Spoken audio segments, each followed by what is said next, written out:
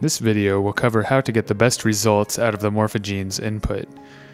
As with any audio signal path, it is important to pay attention to gain staging and headroom to ensure the best signal-to-noise ratio. The basic use of auto leveling is simple.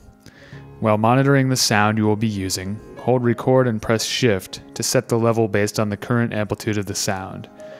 When you release record, the level will be set, so it is possible to continue holding record after pressing shift to do a rolling listen. Ideally, release when the sound is at the loudest level it will reach during the recording. This level you have chosen will be saved into the Morphagene's options on the SD card so that it remains after powering off until the next time you perform the auto level procedure. When using noisy line level devices such as computers or phones to record into the Morphagene, be sure to set the output volume to the loudest level you can without causing clipping. The reason for this is that the device's noise floor will remain the same level regardless of the output level. When the output level is set low, the noise floor is louder relative to the signal, so when boosted by the Morphagene, the noise floor is also boosted.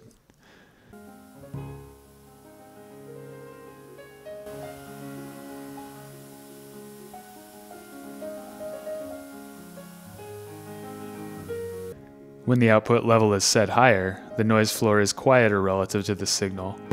Not as much boosting is required, and the noise floor will not be boosted as much. When recording with the Morphagene, there are several noise sources that are all being added together.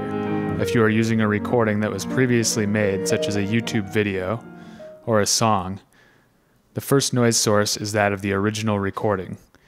The second is the noise floor of the device that is generating the sound.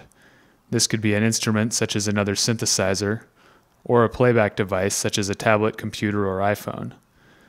The third is the noise floor of the Morphagene input and output. Minimizing noise at each stage is the best way to optimize recordings.